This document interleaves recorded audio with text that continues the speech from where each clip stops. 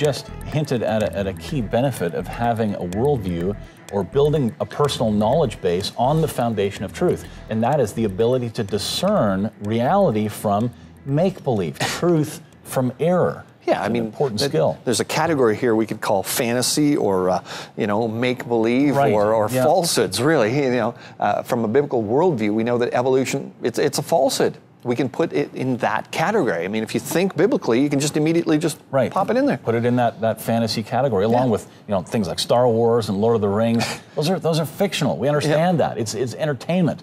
We don't pretend that those things are real. Yeah, exactly. I mean, other things could include things like, well, Jesus was just a good teacher. You know, Jesus isn't God. And atheism and work-based religions and millions of years. Those things just aren't true. They're falsehoods, right? They're in the realms of fantasy when you really think about it. They're at about the same levels of fictional novel that you might read. That's right, yeah.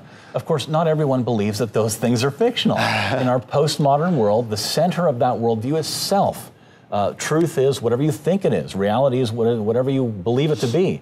You know, I believe in myself. You know, reason is then based on self, your own thoughts. Then it gets a little weird.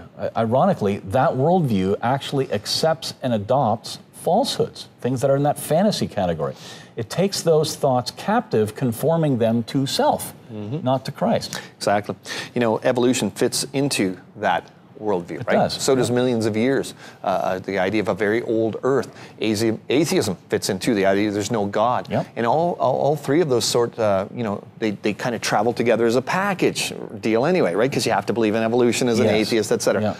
You know, along with the idea that, you know, Jesus isn't God. That fits over there in that fantasy. Right, yeah, they're all falsehoods. Yep. The more you build a worldview on truth, your word is truth, as it says in John 17:17, the more you're going to be able to discern between things that are right and things that are almost right, and things that are flat out wrong.